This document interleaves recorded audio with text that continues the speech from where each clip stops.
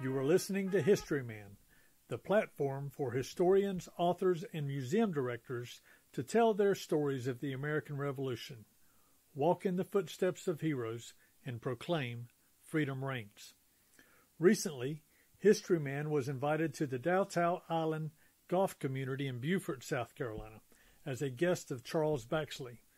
Charles is the chairman of the South Carolina American Revolution 250th Anniversary Commission, and has carved out a phenomenal reputation as a Southern historian. His website, southerncampaigns.org, specializes in peer review articles and research from the Revolutionary War in the Southern states. He brings his meticulous talents as an attorney to the table as he walks us through the life of one of the most famous Revolutionary War heroes, Francis Marion. We are exceptionally proud to bring you stories and research from the Revolutionary War. The very nature of our mobile efforts to record these stories in different venues and environments often taxes our ability to offer consistent audio to our listeners. We are certain that this lecture will be worth the listen, despite some of our challenges. Here we have the first part of the two-part series on Francis Marion. Come walk in the footsteps of heroes and proclaim freedom reigns. Francis Marion is an interesting character. He's by far the most famous South Carolinian in the American Revolution. And we'll talk a little bit about what Joe mentioned, and that is Walt Disney and what difference that made. But I can tell you this, if you want to be a Revolutionary War hero, you need a good publicist and maybe even a poet who can write an iambic pentameter, and that helps a good bit.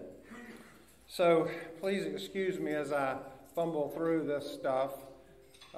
Francis Marion is a very interesting character, the real Francis Marion, not the legendary Francis Marion.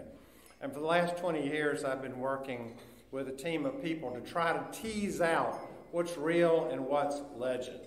And sometimes they're so intertwined, you can't tell the difference. Now, this is a little bit just about a thumbnail sketch of his life. 1732 means that by the time of the Revolution, he's an old man. He's already fought in the French and Indian War. He has a reputation as a military man.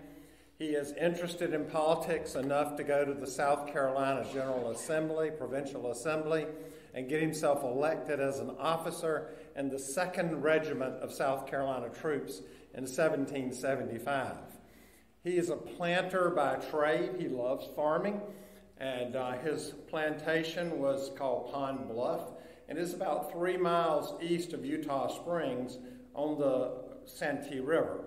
About half of the plantation is now underwater and is private property, and there's nothing there of the Revolutionary period to see, even if you talked your way in there.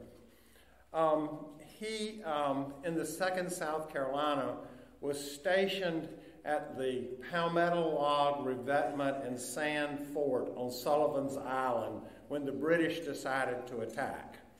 And he was not in the artillery, he was not a fort defense man, he was in the infantry.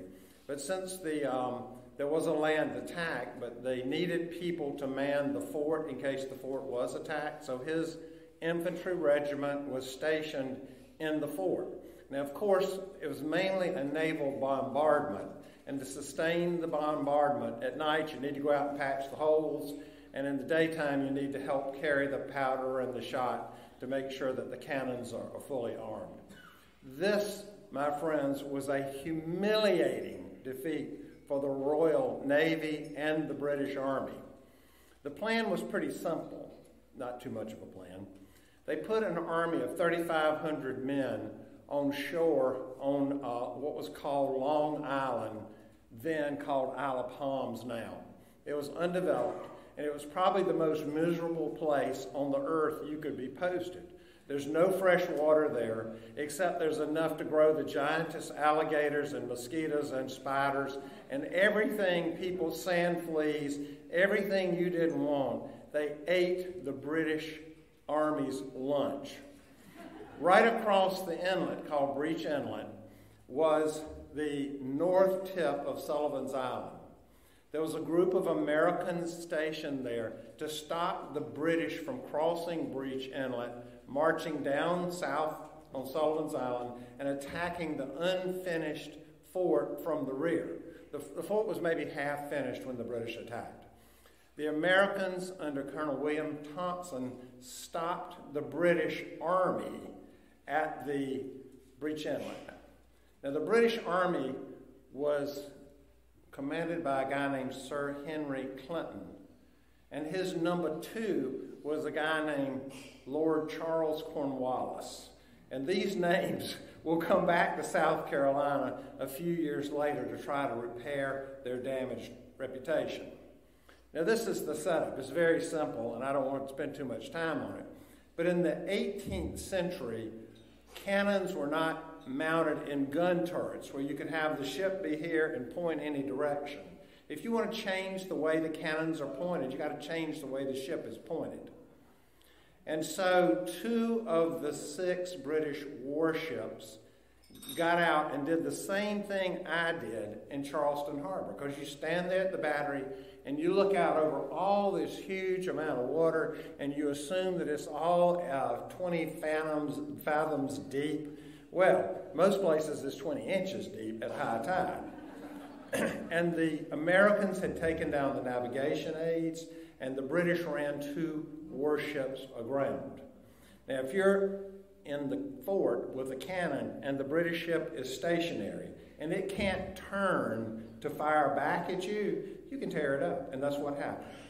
The cannoneers in the American fort tore up 2 British capital warships at the south tip in Charleston Harbor, where they ran them aground.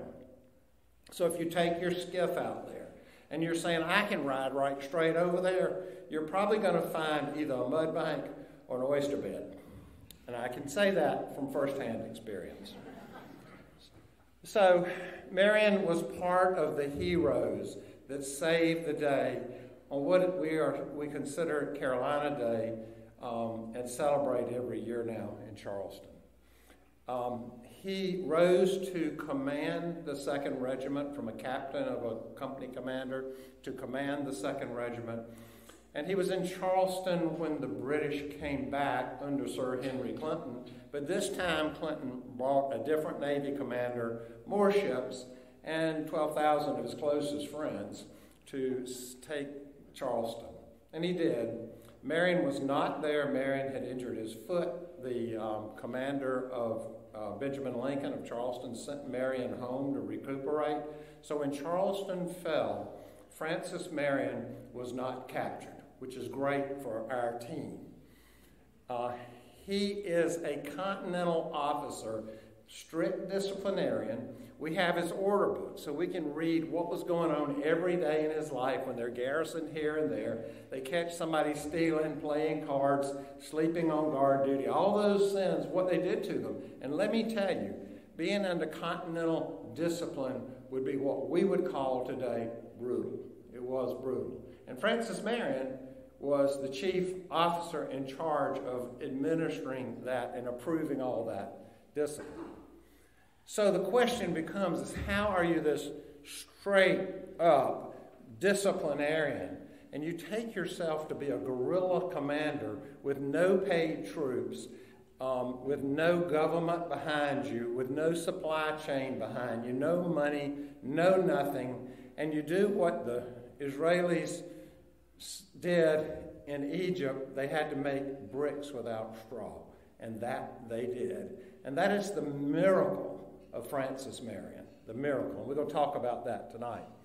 After the war, he is appointed a brigadier general, and during the war, he's appointed a brigadier general, and he is elected to the South Carolina Senate.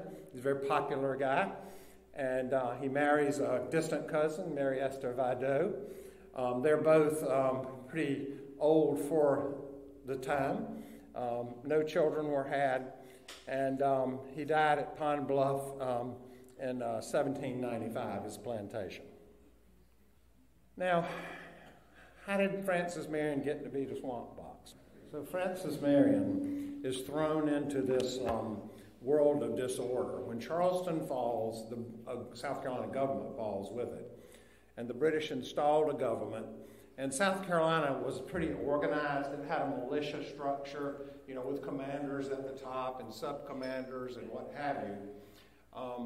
The next thing that happens is that George Washington sends an army of relief from Morristown, New Jersey, to walk to head out, ride boats to Petersburg, get off the boats and walk to South Carolina.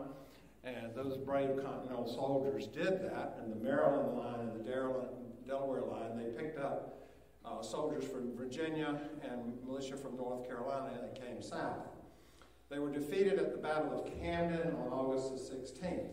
That is like all the Continental soldiers in the South that are gone then. The relief army, the regular army that surrendered to Charleston, and the relief army. And the only person who had put any organization at all to the old militia was Thomas Sumter. And he did it voluntarily. He did it without any command. He was not even a Continental officer at the time. People just knew who he was. He had been a Continental officer.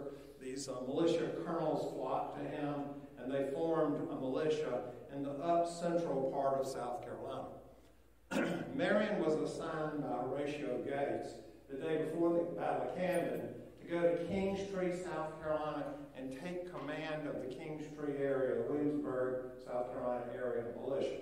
The commander of that militia had been in Charleston and had been released on parole, saying he couldn't fight anymore, and he was honoring his parole. So they wrote Gates and said, send us a proper Continental Army officer, so they got Marion.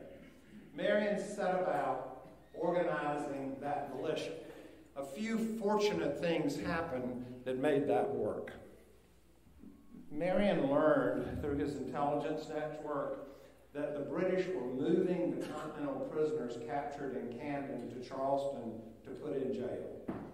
And they were doing it in groups of 150 Continental soldiers. And they were moving down the King's Highway from Camden down to what is called Nelson's Ferry, across the ferry, and then down through Monk's Corner into Charleston.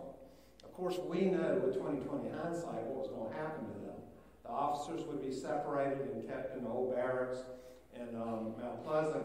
Most of the soldiers were put in old, non-seaworthy hulks of boats and chained up out in the harbor and basically left to rot out there in the harbor. So Marion said to the militiamen from Kingstree, let's go rescue these guys. So they figured out that they were going to go to Thomas Sumter's house on the north end of Nelson's Ferry.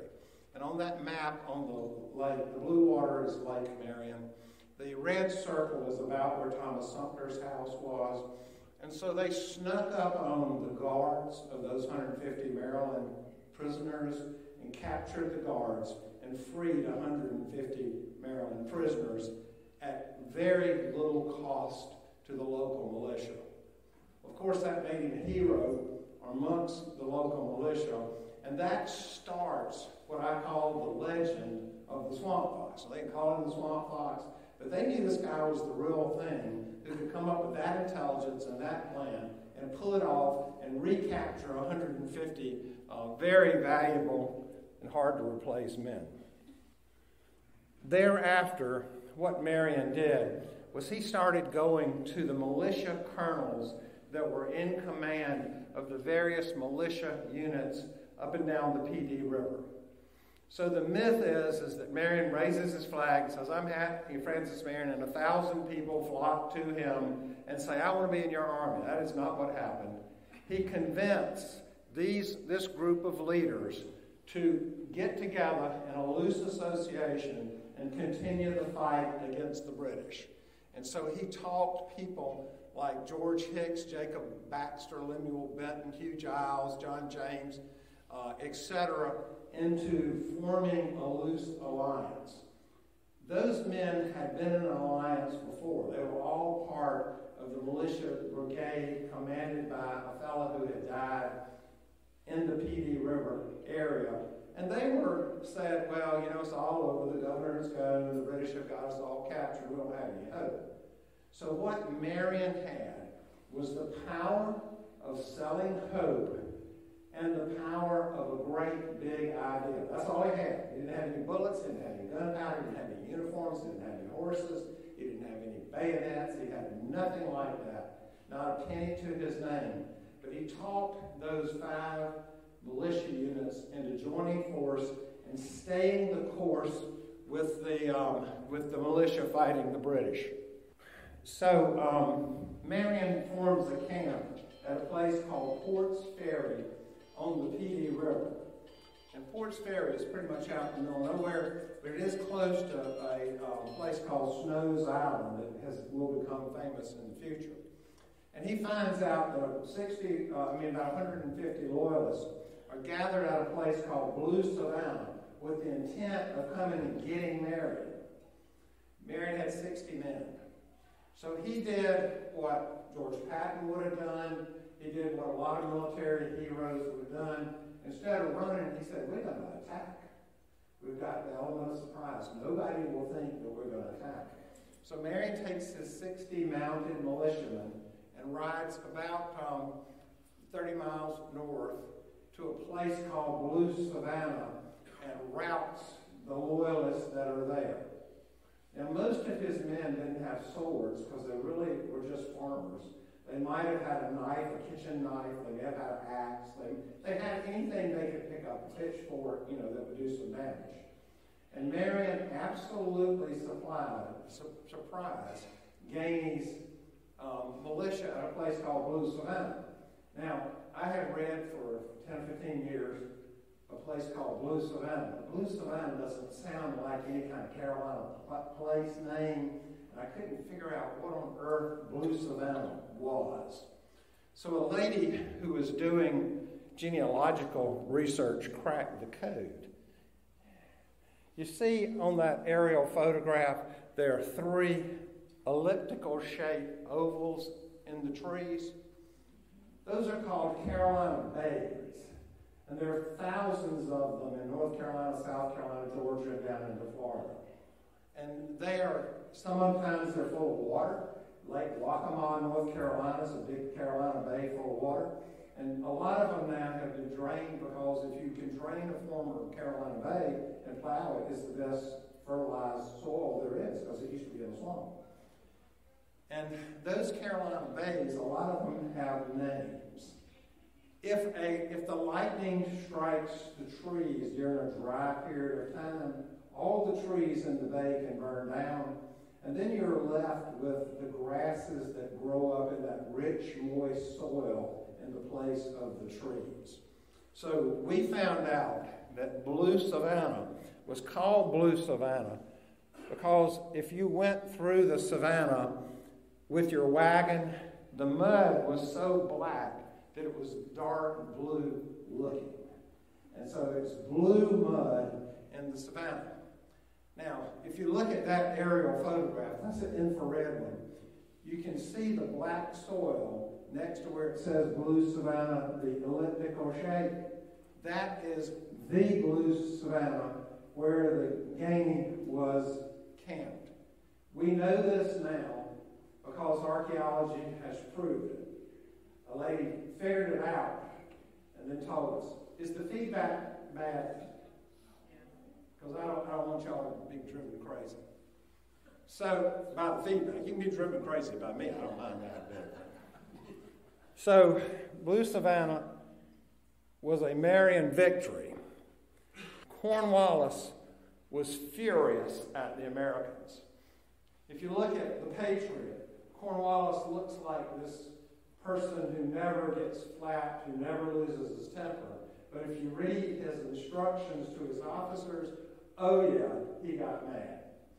He got mad at several things. Number one, the British put 100 sick soldiers on rafts at Sherall to raft them down the Petey River to a hospital in Georgetown. The Americans found out about it and interdicted that flotilla. The guards that were sent to guard it were loyalists. And they all took off. They didn't want to fool with the South Carolina militia. Number two, a whole regiment of Thomas Sumter's men went to Cornwallis and said, we want to sign up for the British program. Give us, your golden balloon, equip us, and we'll be, your unit. So Cornwallis signed them all up. He had his men sign them up. They equipped them all. These men rode right out of Cornwallis's camp, straight to Thomas Sumter's camp, with all this new horse furniture, guns, bayonets, bullets, all this stuff, and all these shiny coins that the British had given. Well, if you don't think that makes Cornwallis mad, the next thing is to get after loyalists at Blue Savannah and just scatter them to the wind where they're no longer a force. Now, in the grand scheme of things, that would not have mattered too much, but what Cornwallis did is he ordered a raid to go to Kingstree and then go down low on the Pee Dee River and go up both sides of the Pee Dee River and find anybody who took parole and who fought against the British after taking parole and hang them. And then Cornwallis says in his letter, if it's too many people where you don't have time to hang them all, just pick the worst ones out you want and just hang them. This is summary execution by a major in the British Army. So when writers historically have been looking for bad guys, Tarleton is, the first choice. The second choice is a guy named James Weems. He commanded this raid. When he got back, it turned out only one person had been hung, and that person was evidently a defector from the Royal Navy. And Weems didn't want to do that because he's in the Army, and he can't mess with Navy people. So he gave him to the Loyalists, and the Loyalists decided to hang. His name's Adam Cusack. He was hung near Society Hill, South Carolina. What had happened when Marion found out about this huge raid? Since Barfield's Loyalists were gone, he and his men could escape to North Carolina, where they had refuge, because the Americans still controlled North Carolina when the British controlled South Carolina. So he was able to escape this group that would happen to get him. He had a big red X on his back. Cornwallis wasn't too happy when Weems came back and said he didn't hang anybody, and he let Marion get away.